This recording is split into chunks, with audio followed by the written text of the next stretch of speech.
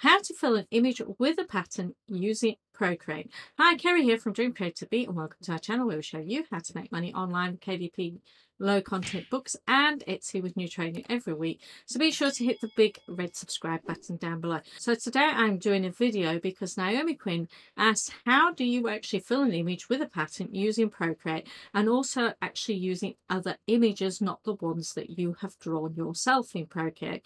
So this is what this video is about. Now, Procreate is only an app that is available on the iOS system, so either your iPhone or your iPad. Doesn't matter what sort of iPad you've got. Yes, they vary with how many layers you can have, but I've used an iPad mini, not in this particular video, but I have before to do my sketches and drawings, and it's a fantastic app. A drawing app, a digital app. You can do all sorts of different things with it. So if you've got an iPad or an iPhone or anything like that, it's worth looking at and investigating. So this next video, as you can see, I am showing you how to actually fill a image with patterns, but the images all come from Pixabay, and I'm basically following the same sort of principles as I have done in other videos where I've shown the same thing using clipping mask. So hope you enjoy it. Okay, so we're at our iPad. You can directly download your images from, say, Pixabay or Creative Fabrica or places like that on your iPad these days. So I'm using Pixabay. Check your licensing. It is commercial use, but you need to check whether you need to check that it's not anywhere else. But for this example, I'm just going to show you what I've done. So I have typed in elephants, I've done Victor graphics, and then I changed it to black and white. Now, most of these you can use. There are workarounds. These ones here, like with the white background inside and the black outline, is brilliant because they just instantly fit in, clip to it. Then you can clip here, but you need to do extra bits here. This one here is a total transparency background. You can still do it, but you have to do a workaround, and I'll show you how to do that. So those are all the different elephants, and I've selected a few of them because I'm going to show you different patterns. And then here I've got some mandalas, and all you need to do, or mandalas, I don't know how you say it. So all you need to do is choose the one that you want. Make sure you go for the biggest size, click download, tap download, and then tap download again, and it should go into your file, whichever one you set as a default. My default is download, so as you can see I've got those there. So then Procreate is here. Procreate is a fantastic app.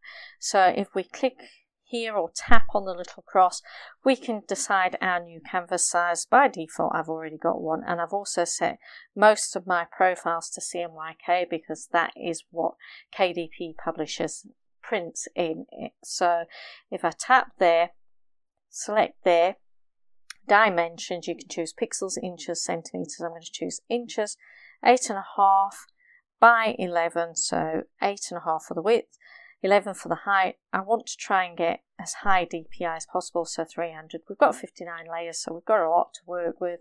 It's people who are illustrators and that may find that a bit difficult, but you can merge your layers down. And then the color profile, like I said, I selected CMYK. So I'm just going to click create or tap create, and that gives me my canvas. So here's the little tools. So this works out, controls your brush size, your eraser size as well. This one here is opacity, and that's your undo, redo, then galleries to take you back to the dashboard.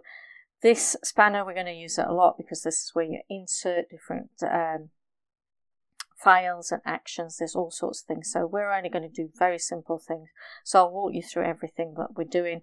This is your layer section, which is where we'll insert everything. This is your brush. We will use some brushes. In fact, we'll only use one, calligraphy, monoline, and that comes with it. Then that's your smudge tool. We won't be using that. We may use the eraser tool, and we're going to change the background color. So if you tap on that, I'm going to select like a bluish color so that you might be able to see things a bit easier. Okay, so I've selected that. First and foremost, I'm going to insert, and we'll go for this one here because it's the easiest elephant to do of the lot. So then I'm going to, again, I can select a new layer, or I can just go insert and it'll automatically insert an image. So I'm going to go for that mandala there.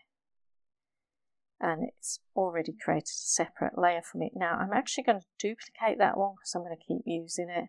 I'm just going to put that at the bottom and I'm going to take it off from scene.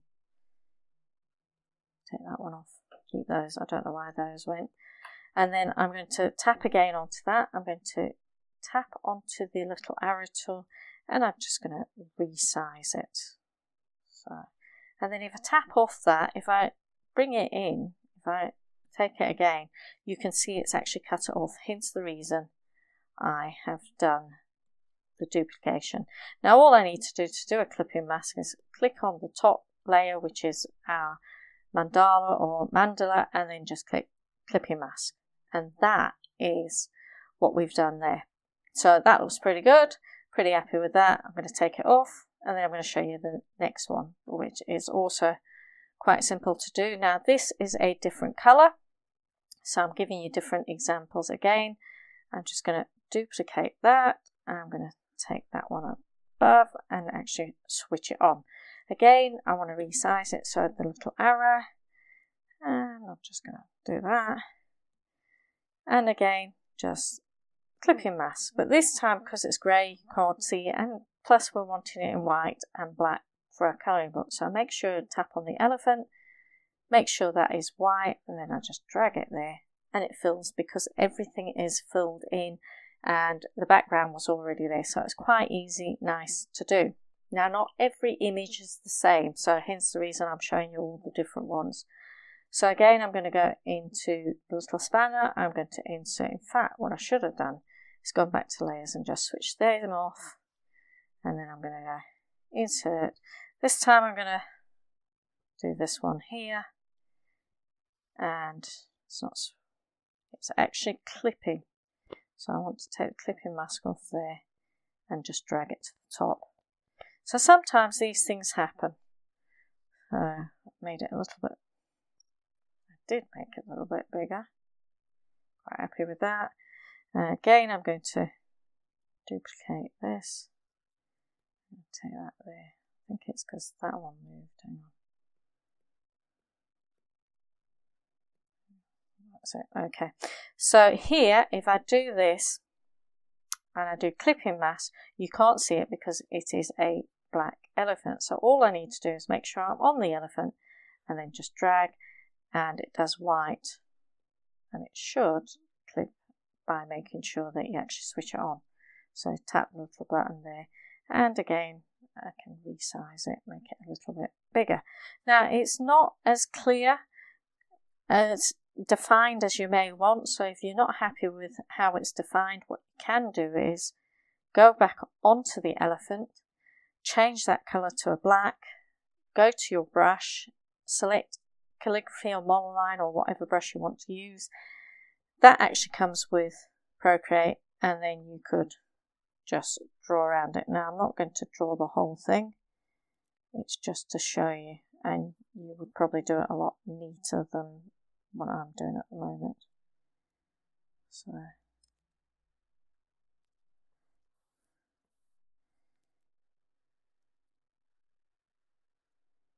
and that's another thing about Procreate, it's brilliant. You can make it as big or as little as you want. Only trouble is when you go back to draw on paper, like I do on a Tuesday because I'm in a cartoon drawing club, I try and expand the paper and it won't expand.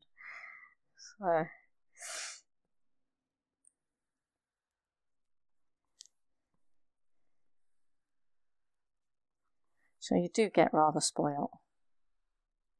So anyway, I'm just going to zoom back out so you can see how that is now nicely outlined. So that's another one of our elephants that has done.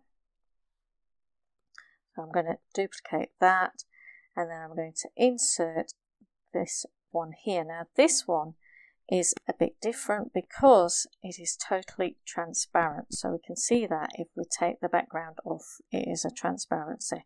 So there is a way of doing this. So what I'm going to use is this selection tool here. I'm going to use freehand, And what you need to do is try and get as near as possible when you're drawing. So I don't want to select the colour.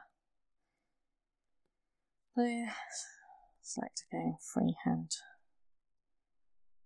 And then I'm just going to draw as near as possible. And you can let go and then it'll restart.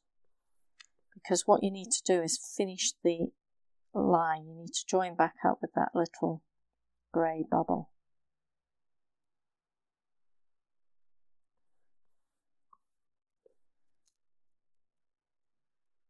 So I'm going to speed through this and then I'll come back to you.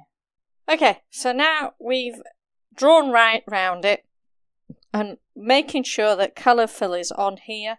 I'm going to go here, change it to white again, and then I'm just going to drag in. So that has now filled in our colour. So what I want to do now is I also want to switch that on. I'm going to again move it. I'm going to make that larger. I'm just going to take that, highlight that. Ooh, wrong one. Double tap to just make that bigger. And then again tap, clipping mask, and that is inside. Now there are bits that need tidying up, so if I tap on the elephant and I just zoom in, you can see that not everything has gone inside. So all I do is I just rub that bit out there.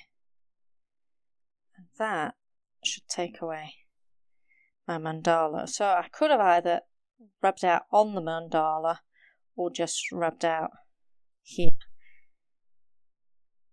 And it's actually probably better to actually rub out on the mandala because you're not going to rub out any of the elephant. And then you can just make all your background white.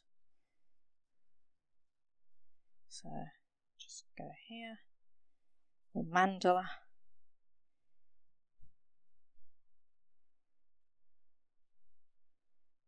And obviously I'm not as neat as I could be.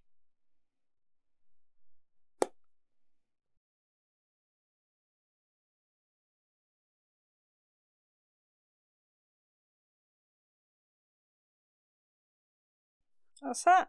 And then if I wanted, I could go back to the background colour and just change it to white. And as you can see, that is the clipping mask. So I hope that this has helped you get your clipping mask sorted.